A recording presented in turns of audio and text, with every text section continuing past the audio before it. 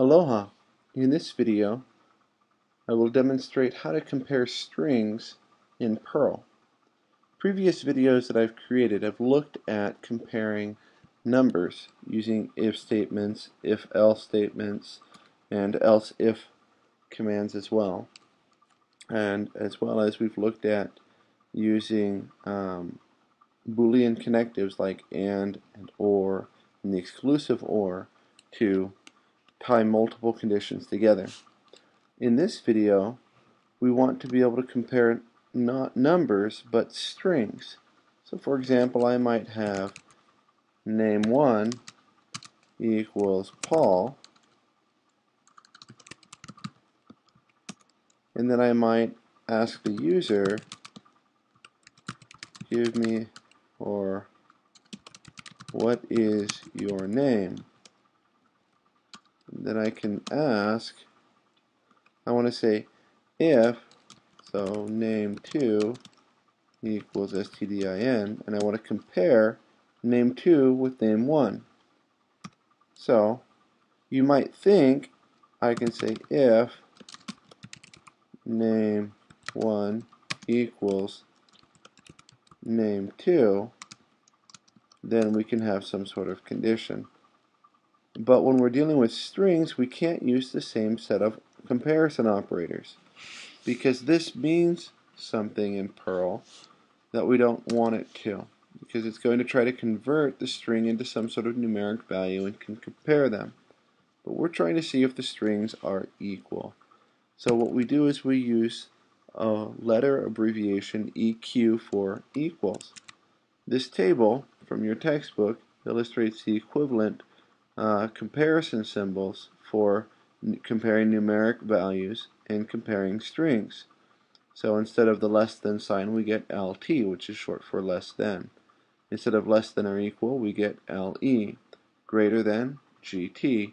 Greater than or equal, GE. Equal, instead of two equal signs, it's just EQ. And not equals is NE. So always remember when you're comparing strings to use the proper symbols. This is a very common mistake new students make. Okay, so returning here, so we can say if name1 equals name2, we can print something like welcome back Paul. And I can say else print you're new here. And so there we have it.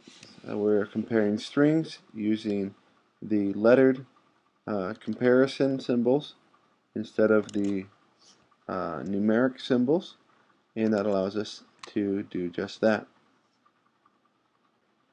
There are two more points that we need to look at when comparing strings.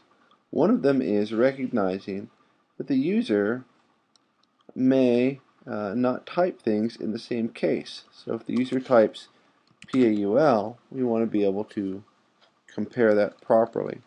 So frequently what we'll do is we'll set name1 to something like Paul, and then use a special function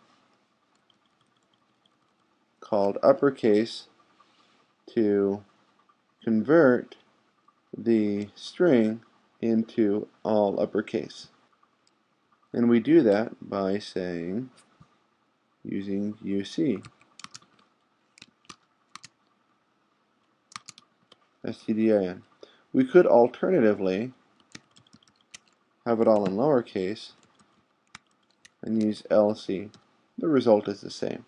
So we have a standard way of comparing things.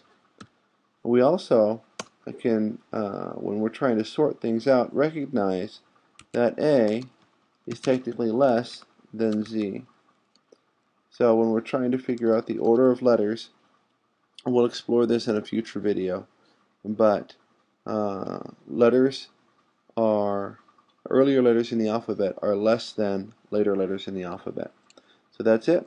Happy coding. Mahalo.